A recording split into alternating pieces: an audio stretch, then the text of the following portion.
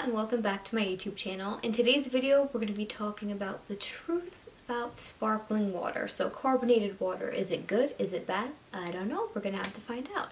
But before we get into the video, make sure to give this video a nice thumbs up and don't forget to hit that subscribe button and the little bell so you don't miss none of my videos. Alright, let's get started. So what is carbonated water? So carbonated water is just water that has been infused with carbonated gas under pressure.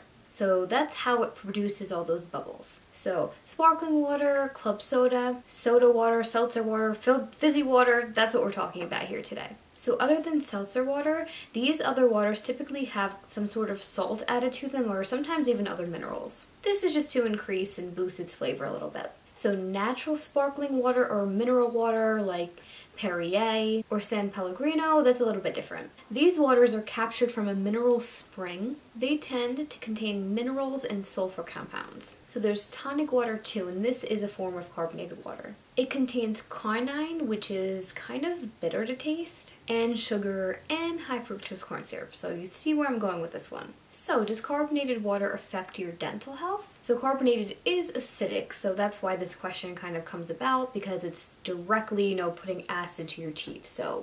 So research has shown that it does damage your enamel slightly, but nothing compared to, sugary drinks. The thing to look out for here is, like I said, with the tonic water. So when you mix the carbonation with really sugary beverages and like sugar, high fructose corn syrup, that's where it gets kind of dangerous and it can actually destroy your enamel. In fact, there was a study that showed that Gatorade was actually more damaging to your enamel than Diet Coke was. So a non-carbonated sweet beverage as compared to a carbonated sugar-free drink. So bottom line here, a sugary carbonated drink is going to be way worse, and kind of just carbonated water isn't really going to do much. Now, does it affect your digestion? It actually can benefit your digestive system in a couple different ways. So number one, it can improve your swallowing ability. So this is because the carbonated water actually stimulates your nerves more, and more specifically the nerves that are responsible for your swallowing. Number two, it can increase your feeling of fullness, your satiety.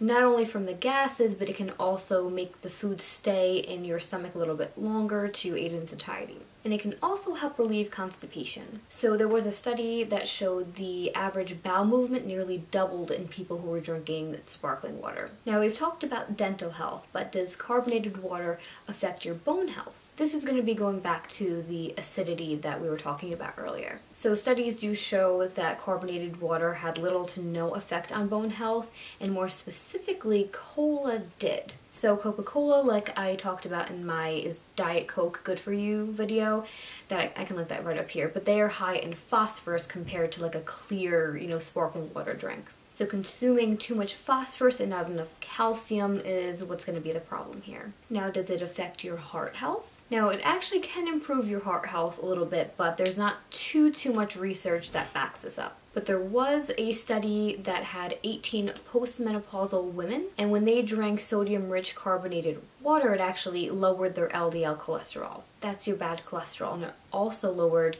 the inflammatory markers and blood sugar. So to sum everything up, there's really no evidence that says sparkling water is bad for you. It's not harmful really to your dental health or your bone health. That's more so like the sugary carbonated drinks or the phosphorus, so things like Coca-Cola or soda. It can actually, like I said, even benefit your digestion. It can reduce constipation and even, stimulate your swallowing kind of nerve muscles. It's also calorie-free, and it gives you that kind of bubbly sensation or carbonation that people really enjoy and like about soda, but just without all those, fake sugars and things and colorings going on. So I give carbonated water a double thumbs up. But that is all I have for this video today, you guys. I hope you liked it and I hope you learned something new. If you did like it, make sure to give this video a nice thumbs up.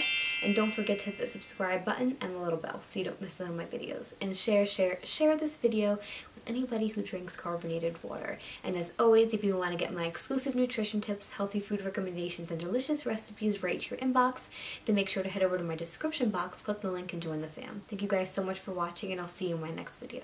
Bye guys!